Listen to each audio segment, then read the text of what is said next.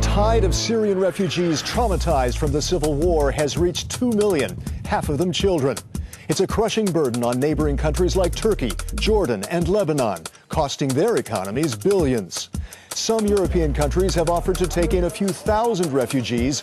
Others have asked help as thousands land on their shores. The conflict has killed more than 100,000 people in 2.5 years, with little hope of a settlement anytime soon. What should Europe's role be in tackling the crisis? And how to battle aid fatigue among countries still struggling with a years-long financial crisis. I'm Chris Burns, and welcome to the network. Joining us on this program, in Geneva, Melissa Fleming, Head of Communications and Public Information for UNHCR, the UN High Commissioner for Refugees. Here at the European Parliament, Christopher Stokes, General Director of Médecins Sans Frontières, or Doctors Without Borders, MSF as it's known, in Brussels. And also from the Parliament, Elmar Brok, Chairman of the Parliament's Foreign Affairs Committee and a German member of the European People's Party, or EPP Group. A question to all of you, starting with Melissa. How many more refugees could we see? We know we're at 2 million now outside of the country. How bad can it get for the refugees? Well, at the rate they're fleeing now, with the horrific violence that keeps continuing, a new refugee comes every 15 seconds. That means by the end of this year, we'll be at 3 million refugees. So yes, it is getting to a stage where it's becoming overwhelming for the neighboring countries, and something urgently needs to be done to support them so that they can continue to keep their borders open. Okay, Christopher, you've been on the ground over there as well in recent months. What do you think? How bad can it get? Yeah, well, clearly all the indications are really very negative for the moment. And refugees, people are fleeing for two reasons. Insecurity, that's the main reason, definitely, the conflict. But also because there's very little humanitarian assistance, very few services inside Syria for the people. And so, for example, some people are fleeing just to get health care across the border for chronic diseases, etc. So you have the problem of inside security, but also the problem of lack of humanitarian access. Now, we're seeing a lot of refugees coming to Europe. How bigger could this wave of refugees become? How is Europe prepared for this, Elmar? I think we are not prepared for that in that huge amount. And first of all, we have to give much more money. The European Union, which is the main sponsor for humanitarian aid for Syria, we have to do more in order not to destabilize even more countries, like especially Jordan and Lebanon. But they have seen also that the fundamentalist opposition is fighting against the Kurds who are flying to Iraq now, but also the situation in Turkey. Okay, Melissa, do you think it's time for military intervention in the sense of establishing humanitarian corridors, safety in refugee areas inside Syria? Well, UNHCR is impartial. We don't call, what we call for is humanitarian access.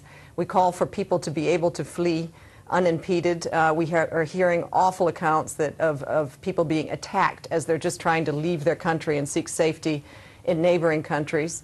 And we call for more assistance to the neighboring countries who are shouldering all of the burden, most of the burden. Okay, Christopher, you can be partial if you want, I guess, in this case. What do you think? Should there be military action? Well, we're not calling for one side to intervene or another, but what has to be recognized is that a lot of states are intervening in Syria. Each state is sponsoring. Russia, the Saudis, Qataris are sponsoring one group or another. And what we're calling on, if you can do a deal on chemical weapons, you can also do a deal on humanitarian access. Russia, the Saudis, Iran have a key role to play here.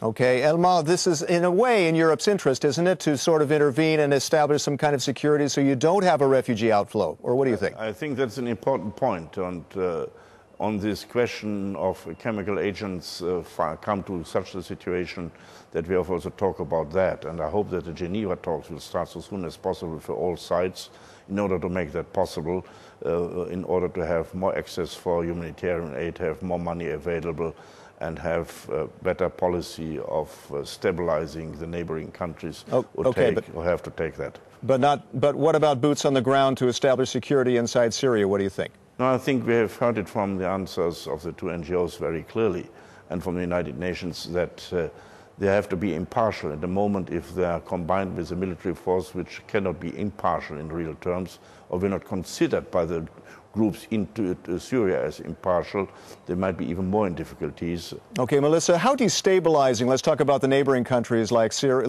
Lebanon, Jordan, how destabilizing is this for those countries, and are we doing enough to support them? No, we're not doing enough to support them. It's extremely destabilizing. I remember visiting a village in Lebanon where the resident population was 3,000 and the Syrian population was 6,000. A very poor village, already struggling and having to take this number of people in. There's bound to be trouble, and we're very, very concerned about it. Christopher, in terms of destabilizing, what do you think the world should be doing to try to help to shore up those countries? Well, yes, you have a problem in the neighbouring countries. Aid and assistance is insufficient, but it's not only about money. There's also an issue around granting security and free humanitarian access inside of Syria. So how do we do that without boots on the ground? It can be done without boots on the ground. If a political deal is made around chemical weapons, a humanitarian deal can also be made. And those states sponsoring and supporting Damascus, for example, could also encourage them to allow free flow of humanitarian assistance across the front lines in Syria and also cross-border from neighbouring countries, from Turkey, from Lebanon.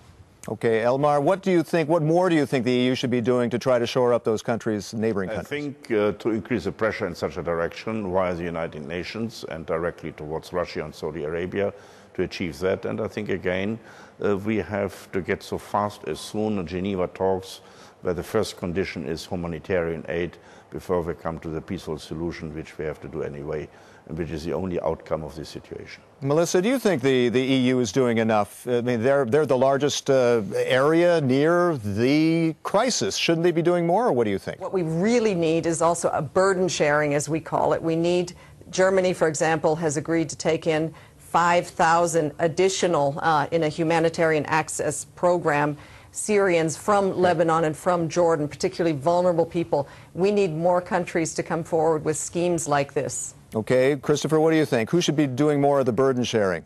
Burden sharing is one issue. When you look at the reaction in Europe of panic with a few thousand people arriving in southern Italy compared to the 500,000 in Turkey, for example, I think there is a need for burden sharing, but there's also a need for stronger political involvement of Europe to facilitate humanitarian access in the country and in neighbouring countries.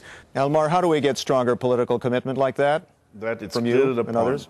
We have to explain to our citizens in Europe that more aid for humanitarian work in Syria and around Syria is important to avoid more asylum seekers. They have to understand that it's in our interest also to help, not just because of humanitarian reasons, and then I think we get more money for that, what is needed.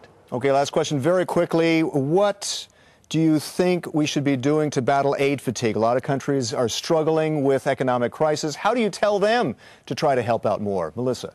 What we're finding is there is a certain fatigue, and the fatigue, it gets worse the more complex the conflict becomes, the more parties in the armed side of the opposition become involved, the more confusion. It becomes a big military mess, and the humanitarian needs, the children, the 1 million children, refugees, for example, become obscure in their minds and not as attractive to help. Christopher, how do you battle aid fatigue? Well, we found the European public in our public appeals to still be quite supportive once the crisis is explained. And we find that there's been a too high emphasis on, for example, Europeans going to fight in Syria rather than on the humanitarian issue. So it's a key area for us to remain focused on the suffering of the civilians. Thanks, Christopher. That's all the time we've got for now. I'd like to thank our guests, Melissa Fleming, Christopher Stokes, and Elmar Brock. I'm Chris Burns, and until next time, thanks for connecting with The Network.